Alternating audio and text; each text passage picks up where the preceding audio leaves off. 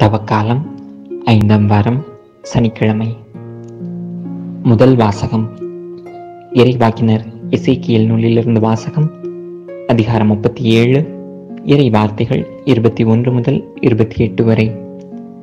தலைவராகிய ஆண்டவர் கூறியது: இதோ, நான் இஸ்ரேலர் சிதறுண்ட நாடுகளிலிருந்து அவர்களை அழைத்து அருங்கினின்றும் கூட்டிச் சேர்த்து அவர்களின் சொந்த நாட்டிற்கு கொணருவேன். இஸ்ரேலின் மலைகள் மீது அவர்களை ஒரே நாட்டினராக்குவேன். அவர்கள் எல்லாருக்கும் ஒரே அரசன் இருப்பான். அவர்கள் இனிமேல் ஒருபோதும் இரு நாடுகளாகவோ இரு அரசுகளாகவோ பிரிந்திரார்.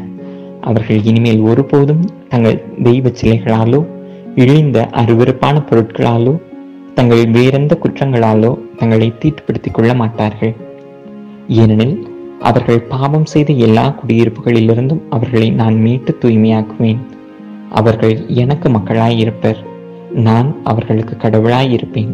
என் ஊழியன் தாவீது அவர்களுக்கு அரசனாயிருப்பான். அவர்கள் அனைவருக்கும் ஒரே ஆயன் இருப்பான். என் நீதி நெறிகளின்படி அவர்கள் நடப்பர். என் நியமங்களை கருத்தாய் கடைபிடிப்பர். நான் என் ஊழியன் யாக்கோபுக்கு கொடுத்ததும் உங்கள் மூதாதையர் வாழ்ந்ததும் ஆகிய நாட்டில் அவர்கள் வாழ்வர்.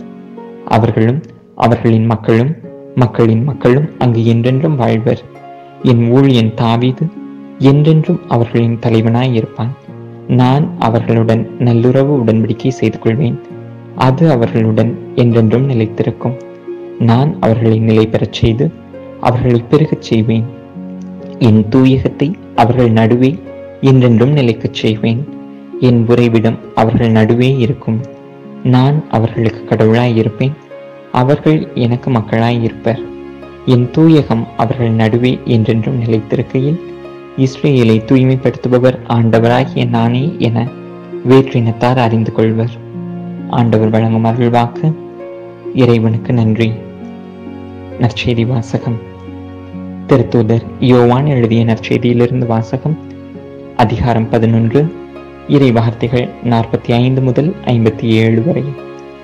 அக்காலத்தில் மரியாவிடம் வந்திருந்த யூதர் பலர் இயேசு செய்ததை கண்டு அவரை நம்பினர்.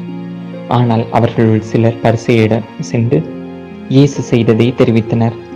தலைமை குருக்களும் பரிசேயரும் தலைமைச் சங்கத்தை கூட்டி, இந்த ஆள் பல அருமடையாளங்களை செய்து கொண்டிருக்கிறானே, என்ன செய்யலாம்? இவனை இப்படியே விட்டுவிட்டால் அனைவரும் இவனிடம் நம்பிக்கை கொள்வர்.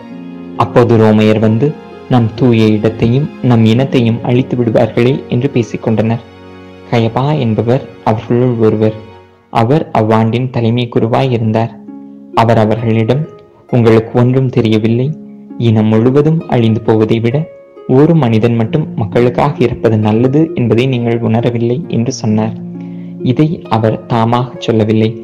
அவர் அவ்வாண்டின் தலைமை குருவாய் இருந்ததால் இயேசு தம் இனத்திற்காகவும் தம் இனத்திற்காக மட்டுமின்றி சிதறி வாழ்ந்த கடவுளின் பிள்ளைகளை ஒன்றாய் சேர்க்கும் நோக்குடன் அவர்களுக்காகவும் இறக்கப் போகிறார் என்று இறைவாக்காக சொன்னார். ஆகவே அன்றிலிருந்தே அவர்கள் இயேசுவை கொன்றுவிட திட்டம் தீட்டினார்கள். அது முதல் இயேசு யூதரிடையே வெளிப்படையாக நடமாடவில்லை. அவர் அவ்விடத்தில் நின்று அகன்று பாலை நிலத்திற்கு அருகிலுள்ள பகுதிக்கு போனார். அங்கு எப்ராயிம் என்னும் ஊரில் தம் சீடருடன் தங்கியிருந்தார். யூதர்களுடைய பாஸ்கா விழா அண்மையில் நிகழவிருந்தது. விழாவுக்கு முன் தங்கள் தூய்மை சடங்குகளை நிறைவேற்ற பலர் நாட்டுப்புறங்களிலிருந்து எருசலேமுக்கு சென்றனர். அங்கே அவர்கள் இயேசுவை தேடினார்கள். அவர் திருவிழாவுக்கு வரவே மாட்டாரா? நீங்கள் என்ன நினைக்கிறீர்கள் என்று கோவிலில் நின்று கொண்டிருந்தவர்கள் தங்களிடையே பேசிக்கொண்டார்கள். ஏனெனில் தலைமை குருக்களும் பரிசேயர்களும் இயேசுவை பிடிக்க எண்ணி அவர் இருக்கும் இடம் யாருக்காவது தெரிந்தால் தங்களிடம் வந்து அறிவிக்க வேண்டும் என்று கட்டளையிட்டிருந்தார்கள்.